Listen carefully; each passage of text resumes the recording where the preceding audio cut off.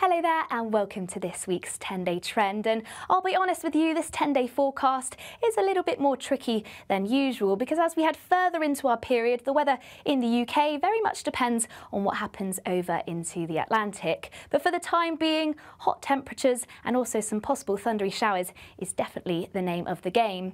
Taking a look at our bigger picture, we've got low pressure out to the west, high pressure towards mainland Europe, and this brings in a southerly flow. So we'll continue to see those warm, if not locally hot temperatures, but where we'll see them will change day by day. And at times where we see low pressure to the west, this will drag in some frontal systems and we could see some more cloud, possible thundery showers too. And by the time we get to the weekend, high pressure largely dominating the weather, but notice it's just sat towards the northeast of the country. Still, that means we're dragging in that south to southeasterly flow. So once again, some quite warm temperatures building, particularly across the southwest, but across eastern areas with a slightly more easterly flow of wind, that could also pick up some moisture from the North Sea and bring in some cloud and possibly some quite disappointing mornings over the weekend.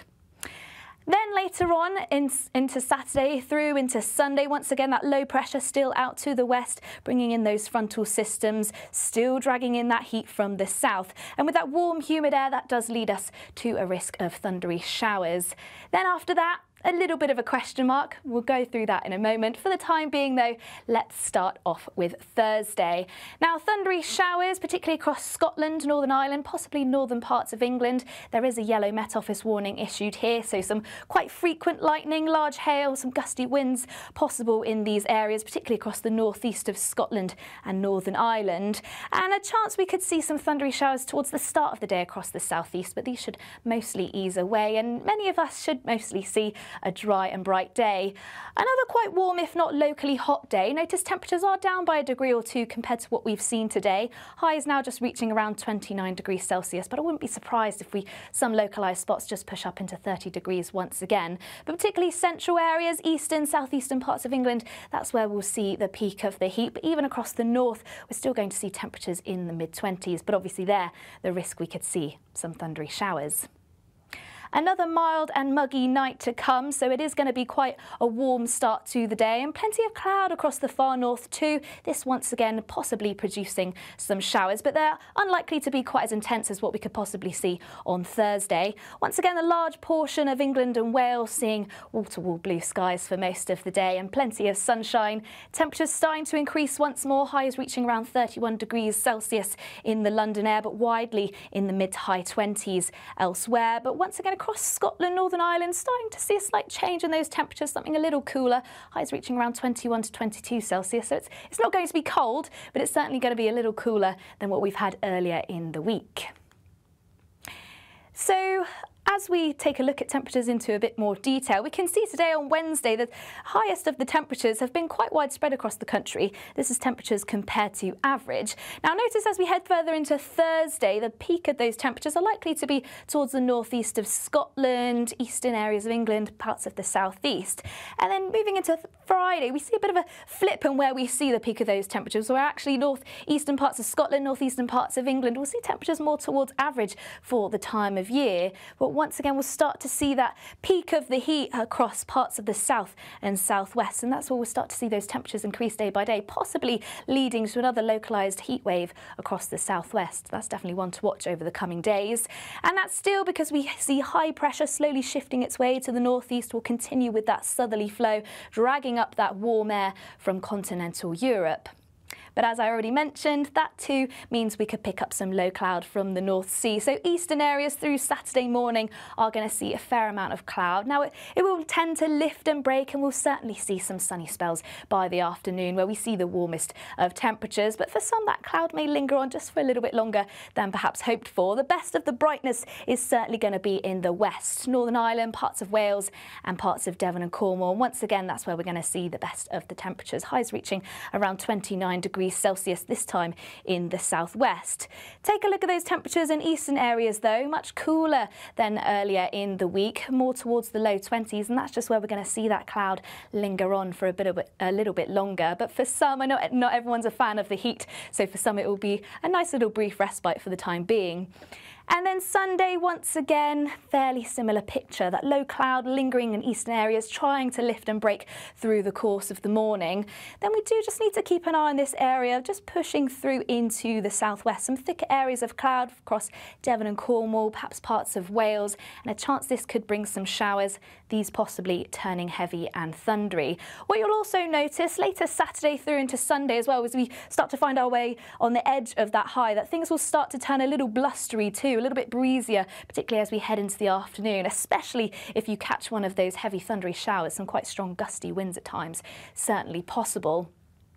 Highs still reaching around 27 to 28 degrees Celsius, and those slightly cooler temperatures still once again where we find that cloud lingering around eastern coasts.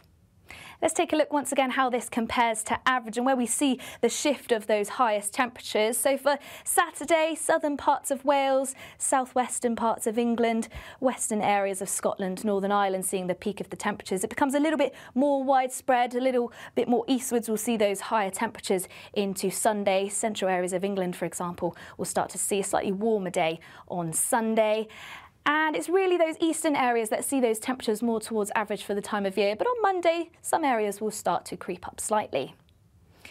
So for the weekend as a whole then, the sunniest and the warmest of the weather most of the time is going to be in the west. A little cloudier in the north and east, and in some areas that cloud could linger through much of the day. And in the southwest, starting to turn that little bit breezier, some gusts at times, and a chance we could see some of those heavy thundery showers. Keep an eye on the forecast for that one.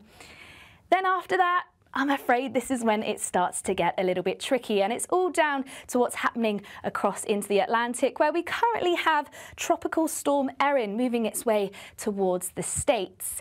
And it's not untypical for this time of year to get some areas of low pressure getting picked up by our jet stream. We've had Storm Floris, for example, ex-tropical storm Dexter, but it very much depends on whereabouts they sit towards the jet stream, if they sit on the cooler side or if they sit to the south in the warmer side. For example, Storm Floris did sit to the cooler side, and it brought some wet and windy weather to parts of the UK, but actually ex-tropical storm Dexter, it generally became a filling feature, and it stayed out to the west, and that's actually one of the reasons why we've seen our heat increase over the coming days. It brought in that southerly flow, and we dragged in the heat from the near continent.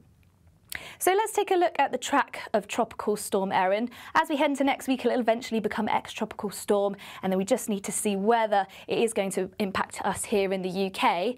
Now the pink colours here, there's a couple of trajectories. This is from the America model that actually pushes this storm, the centre of the storm, more towards Florida. But you can see the bulk of the models, green being our global model that we use here at the Met Office, the blue colours, the European model, and most of them swing it round northeastwards around the eastern seaboard.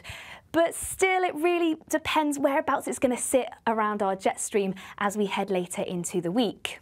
From Monday onwards, though, it's highly likely that we'll still see a fairly similar pattern as to what we'll have over the weekend. So high pressure sat out to the west. This is only a 20% chance, so it's likely that high pressure will be slightly situated more towards the country. So we'll continue to see those warm plumes of air across parts of the south. But with that, we'll start to see something a little bit more unsettled, cloud, thundery showers, and they'll likely drift their way northeastwards through the course of the day.